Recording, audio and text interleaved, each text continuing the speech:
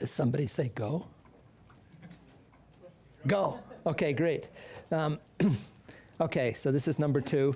I was going to try and slow down, but then I noticed there was this on the desk, which says to the people far and back, says go fast. So I don't know if that was for me, but I'll take it. Okay, so yesterday we saw that if you look at the Chern-Simons function on a principal bundle on a 3-manifold, then its critical points are flat connections. And in doing some computations, we saw that there was something interesting going on. If we just looked at flat connections on some special 3-manifold fibered spaces, then the count saw something interesting about 4 manifolds that they bound. We also saw that if we looked at certain representation spaces of knots, that the homology of those representation spaces looked like the Havana homology of the knots. And so we want to figure out a story that makes some nice meaty story that those things fit into. So the idea, Floer's fantastic idea, was to try and do Morse homology for things like the Chern-Simons functional. And I just wanted to quickly throw up a few things from finite dimensional Morse theory, which we'll see in how they play out in the infinite dimensional setting a bit. But here's everybody's favorite Morse function, the height function on the torus. We look at gradient flow for some choice of Riemannian metric. Look at the energy of a path. Here it is. Maybe you want to put a half in there, maybe not. I didn't today. A crucial thing is that never mind if it's a flow line, the difference in the, if you take a path somewhere in here, then you can compute the difference by looking at the energy plus an extra term, which vanishes, sorry, wrong term. Vanishes if this is a solution to the gradient flow equation. So if you have a solution to the gradient flow equation, the energy is controlled by the change in the value of the function. And a key player in the story of Morse theory and some tellings of it is understanding the space of flow lines. So this MAB is the set of gamma from R to M that solve the gradient flow equation, downward gradient flow equation, and they limit as t goes to plus and minus infinity. Gamma of t is A or B. Right? So this plays a fundamental role, and in fact, it's quotient by translation plays a bigger role. The way it's used, what's important property of it is understanding compactification of it. It's called the broken flow line compactification. I look at this space of trajectories mod translation, and then it turns out that the only way that a sequence of trajectories mod translation can fail to converge is if it converges to a broken trajectory. So here's an instance of a thing in the compactification is a union over possible breaks. So there's a flow line from. Yeah, sorry. That's equal to M check. Yes, thanks. Yeah, so so M check bar is a compactification of it, and this is what it looks like. It counts trajectories. So here's A, there's just C1 in this case, and B. So you compactify by adding, there's 2 C1s in this situation. So that's the picture. And just to give you a hint about how the compactification is proved, that's proved in some detail in the preamble to the notes. But if you take a flow line and look at look at the pointwise norm of the gradient along the flow line. So that's what this picture is meant to represent. Well, we know that the integral of that is finite because if it's a flow line between a pair of critical points, the integral of this is finite. So it's going to break up into pieces where, there'll be finitely many pieces where it's big, and then most of the time it's small. Now, where it's small, one important thing, if you're on a finite dimensional manifold, it's easy to check, and you need as a hypothesis in general. If the gradient is small, then that tells you that needs to tell you that you're near a critical point. Now you can prove, as is done in the notes, that so here the energy is small, so pick some point. You must be near a critical point somewhere in here, because the change in the function's small here, so the integral of this quantity is small over an interval of some fixed length. So there must be some point in the interval where the gradient itself is small. So at somewhere it's close to a critical point, and then you can check that if you're close to a critical point, then in fact you stay close to that critical point unless the energy changes a certain amount. Again, that's done in the notes. So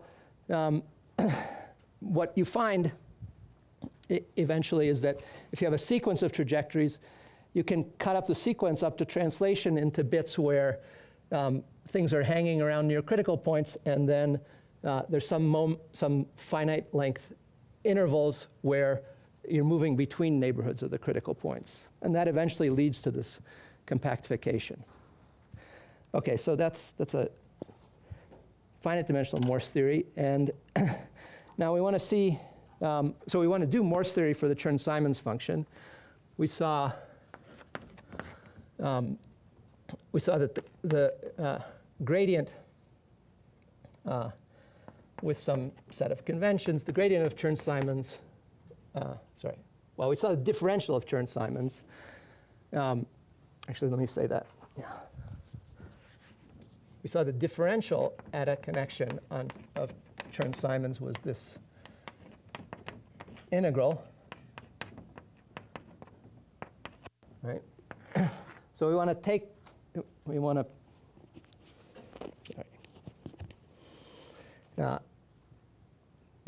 so here's this affine space of connections in P, and we choose a Riemannian metric on Y, then the tangent space at a connection, the space of connection is an affine space for one form, so its tangent space is the vector space for which is an affine space, one forms with values in the Lie algebra. And so we can define, given a metric on Y, we can define an inner product by using the Hodge star and the inner product on the Lie algebra to give us an inner product. And then with respect to this, the gradient of Chern-Simons is the Hodge star of the curvature. So the downward gradient flow equation says this, right? And we want to make a key observation about that. Namely, let's look at 4 manifold, which is a cylinder times Y, with the product metric.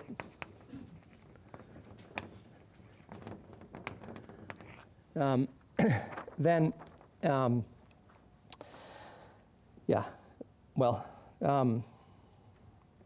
me just sort of, product metric. So this is a 4 manifold.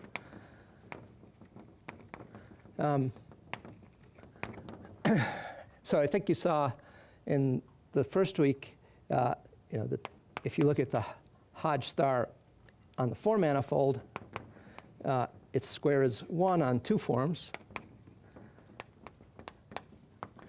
And so you can, there's an interesting equation. What is, so, yeah, sorry.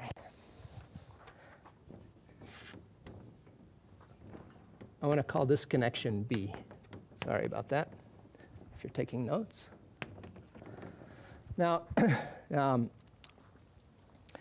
this connection B, a solution to this equation is a one-parameter family of connections on a 3-manifold. I can view that as defining a connection on the 4-manifold. So view BT as giving us a connection A on R times Y. And the key observation is that, can't use, that this equation dagger, dagger is equivalent to A being anti-self-dual, i.e. that the Hodge star of FA, that's a 4-dimensional connection, so star squared is 1, so there's 2 eigenspaces, and, sorry, that's equal to minus FA. Now, there are two important miracles that happened, which don't have an analog in the finite-dimensional Morse theory setting. So the first of these is that this equation has a bigger symmetry group than this equation. So this equation gives us a one-parameter family of connections on R times Y. Not every connection is, as given, a one-parameter family. You can always do a gauge transformation so that they are. But this equation is symmetric under gauge transformation. Solutions to this equation are preserved under gauge transformations on this 4-manifold, whereas solutions to this equation are only preserved by gauge transformations on the 3-manifold. So that's the first miracle. The second miracle is that, well, this equation, it makes sense on any 4-manifold, not just on a cylinder. So this makes, so symmetry group is 4D gauge transformations, and makes sense on any 4D manifold. There we go. Lovely. Okay. Now, I want to explain that these identities have a complete analog in that situation.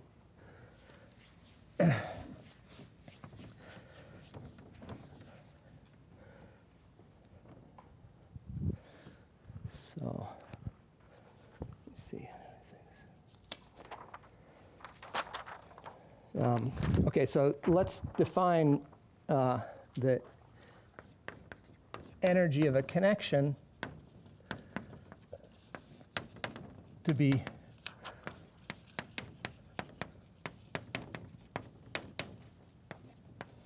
the L2 norm of the curvature, which is written this way in this situation. So an observation here, so Hodge star is conformally invariant in dimension 4 on 2 forms. So that implies the energy is conformally invariant.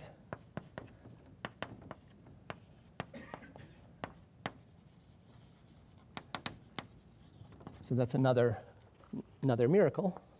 And the analog of the equation that I just erased is that the integral, 1/2 the integral of the trace of FA wedge FA. So if it's this is a closed form manifold. This is a Chern-Bay form. this is equal to, yeah.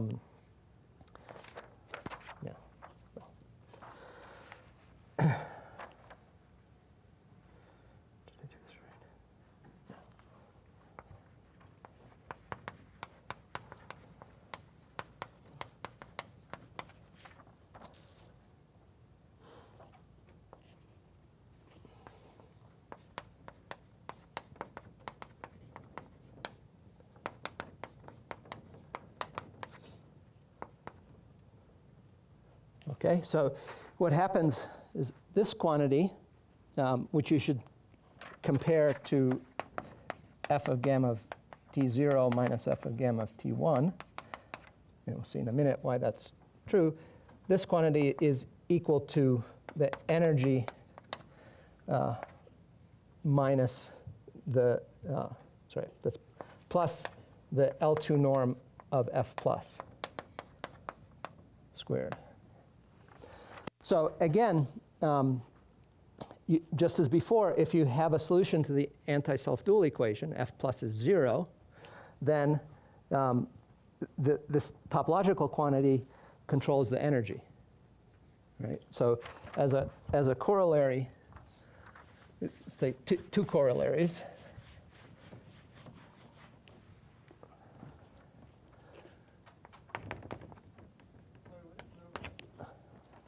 Sorry, this is just the analogy from the finite dimensional case, that this quantity, which we'll see in a minute, why that's analogous, is equal to this. So this is the quantity that compares to the drop in the energy, a drop in the function, which you're supposed to think of as the Chern-Simons function. This is the energy, and this is the norm of the equation that we're interested in.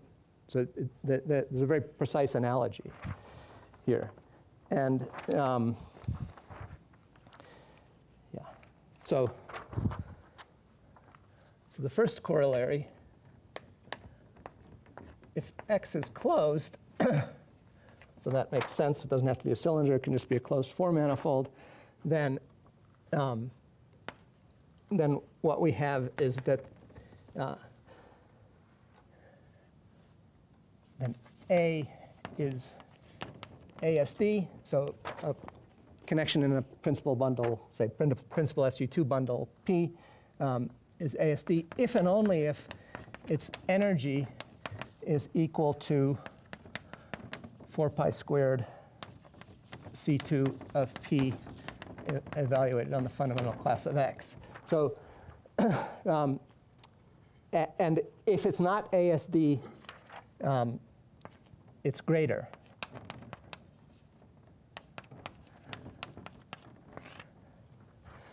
Right, so there's a topological lower bound for the Yang-Mills functional in dimension 4, and yeah, that's wonderful. And yeah, in particular, if the second Chern class is negative, this evaluation is negative, there's simply no ASD connections. Right? Corollary 2 is that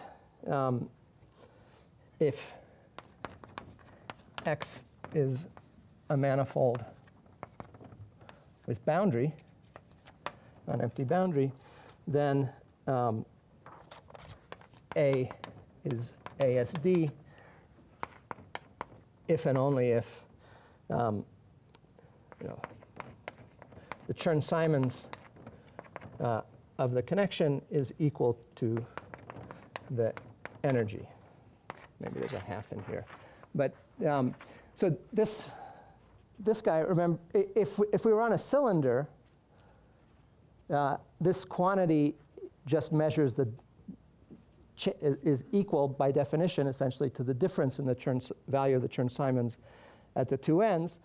But more generally, it's just giving you a definition of the Chern-Simons when you have a manifold with boundary. Right? So in particular, the Chern-Simons integral, Chern-Simons function, this doesn't depend on the extension of the connection to the 4 manifold, except up to up to 4 pi squared times an integer. So again, there's a characterization.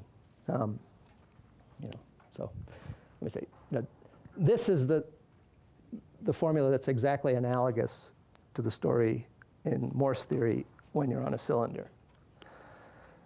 Okay, so lovely. That's where we get started. Now, of course, Morse theory is not so simple. I mean, setting it up is not so simple. And the reason is because there are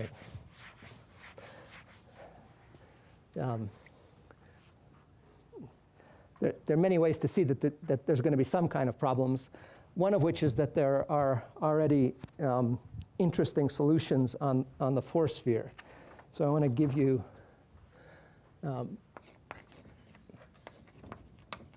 an example of an interesting solution. It's called the basic instanton, and it's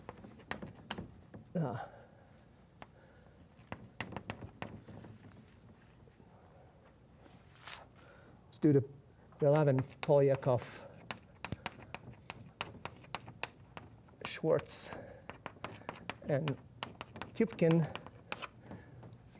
something like 1975 or so.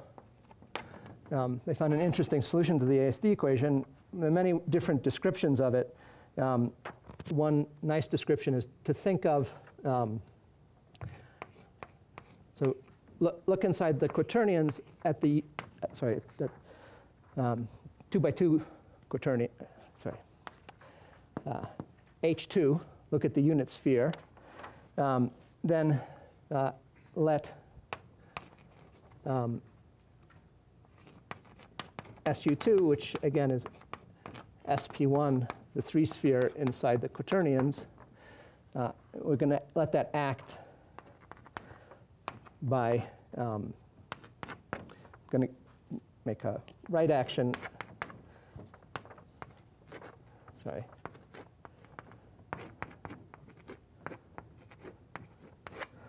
This guy.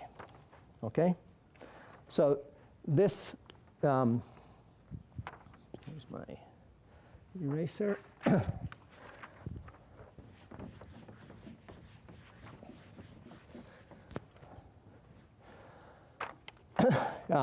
If I take the quotient,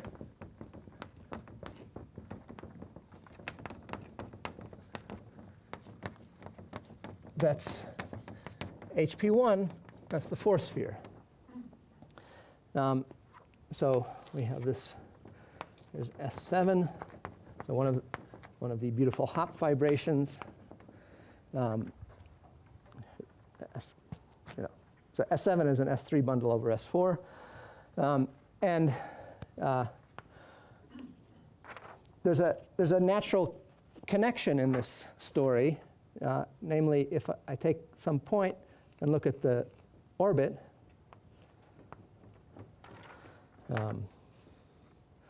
so here's the orbit of some, let's say, V times SP1. I make a connection by using the Riemannian metric, standard round metric, to define the horizontal space for the connection to be the orthogonal complement.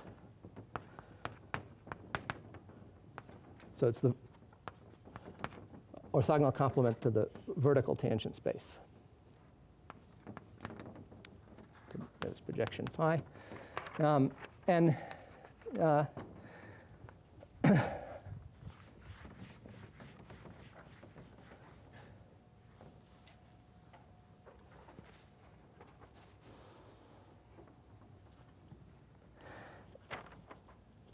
it turns out that this is an anti-self-dual connection. And let me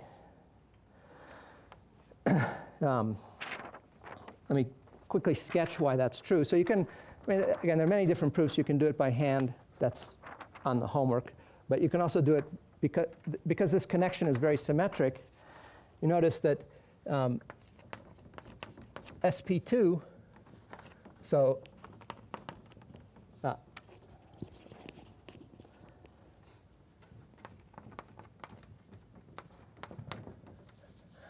so sp2 acts on S7, preserving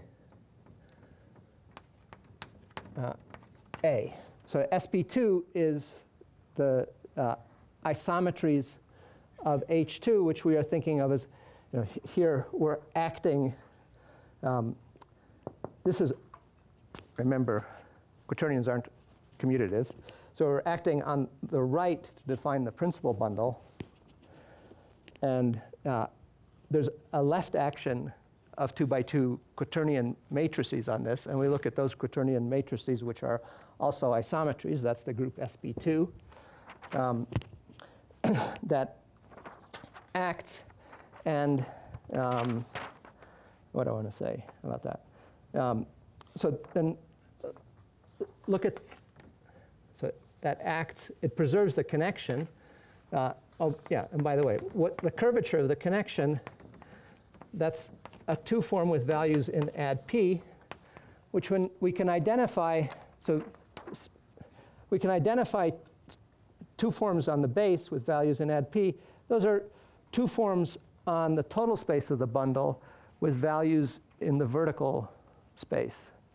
That's the, so thinking of the connection, sorry, thinking of the curvature of a connection as a 2 form on the total space of the bundle, which transforms when I do the right action by the adjoint action. Well, that's what it is. So it's a section of this guy. And now let's consider the stabilizer of,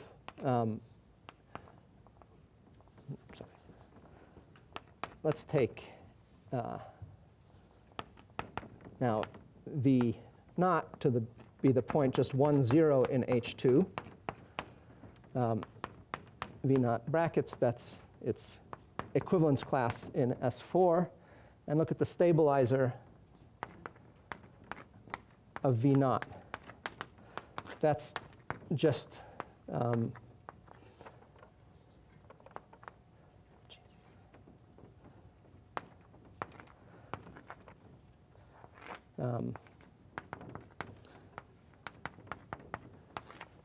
that's just the diagonal matrices. You can check easily diagonal matrices where they're each just unit quaternions. Now, the connection is preserved by this sp2 action, and so we can, so its curvature is an sp2 equivariant 2 form on the total space. And what you can check is that, that's it.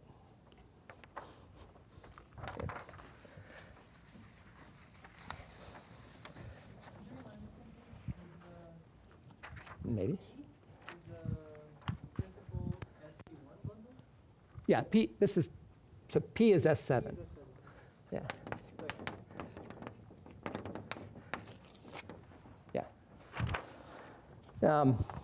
Okay, so, yeah. I mean, let me just, so this, once you think about this, it's just an exercise, and let me tell you what the exercise is. So think of this at the point V naught. That's a map from lambda 2 of the force sphere to the Lie algebra, little sp1. Now this splits as a direct sum of, so this is lambda 2 of the force sphere, splits as, sorry,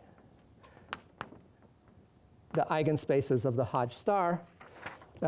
This is an equivariant map, so it has to, and both of these 3 representations are each irreducible representations of sp2. And what you check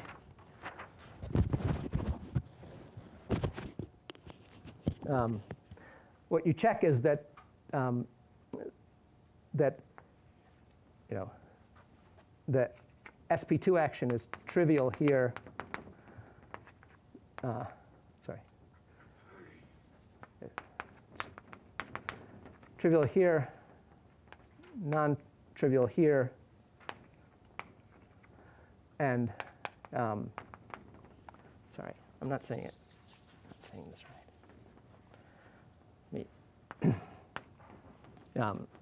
So, yeah, sorry.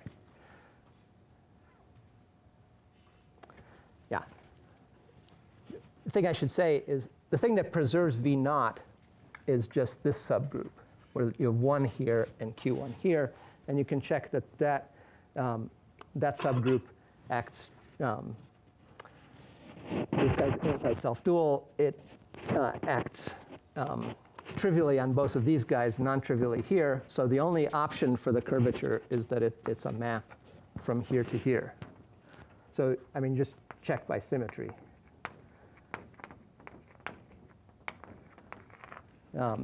Anyway, so you can check it many other ways. Anyway, so there is an interesting solution. There's a very nice symmetric connection on the 7-sphere. And we can generate other solutions from it. So we noted that the ASD equation is conformally invariant. So we can act on A by the conformal group of S4, SO51. Now, A is actually, well, strictly speaking, if we're acting on A, it's acted on by spin 5-1, but never mind that. A is fixed by the original one by sp2, which is spin 5. So we get an SO51 mod SO5 family of connections.